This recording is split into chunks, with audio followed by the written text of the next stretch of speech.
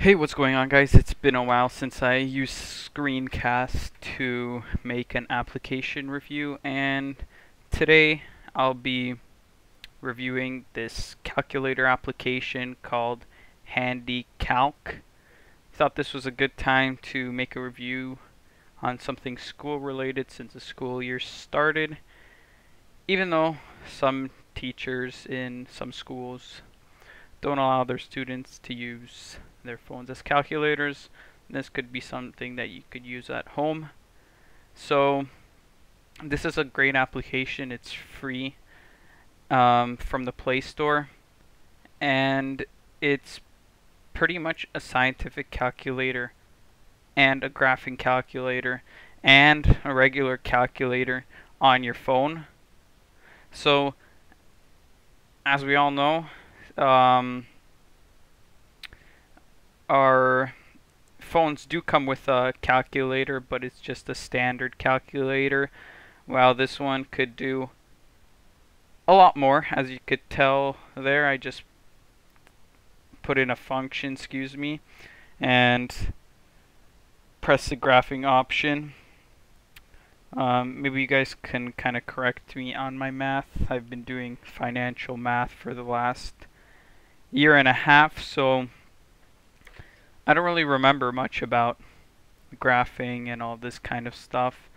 But anyways, I'm just going to try to show you what the application is capable of doing, and it's pretty much it. There are you could open new tabs using that middle arrow right here, and tells you in the left hand corner beside the left arrow how many tabs you have and which one you're on, which is pretty cool. On the graph you could zoom in, zoom out. You have this reverse step button and a couple other functions there that I wasn't quite sure of what they do. Maybe you guys could leave some feedback in the comments of what those ones are for. And this thing also actually calculates for you, which is another pretty awesome feature. I think it shows you the steps of the calculation, but I'm not quite too sure. It could give you just the answer, and then you have the option of going into the options of the app, and you could go to edit, and you could copy the answer, paste it, email it to a friend or whatever.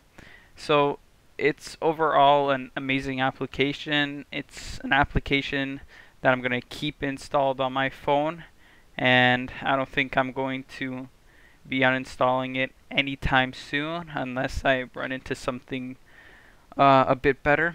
The application is still a little buggy.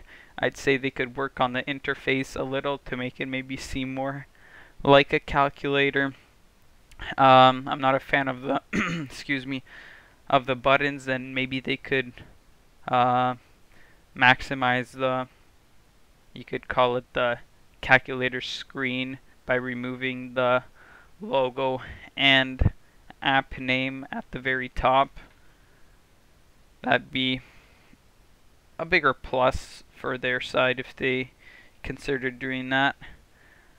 But yeah, in general, this is a great application. I will be leaving the link in the description, or you could just copy and paste the name from the title and search it for yourself in the Play Store. And as the video is ending, I'm rating this application like a 5 out of 5, or I'll give it a 4.5 out of 5 because of the interface. Kind of picky guy over here, but like the buttons on the graph, they could also fix too. It just kind of looks like they were just thrown on there. But overall, it's a great application. I really recommend you guys look into picking this one up. And I just like to thank you guys for watching, and to check out my previous videos.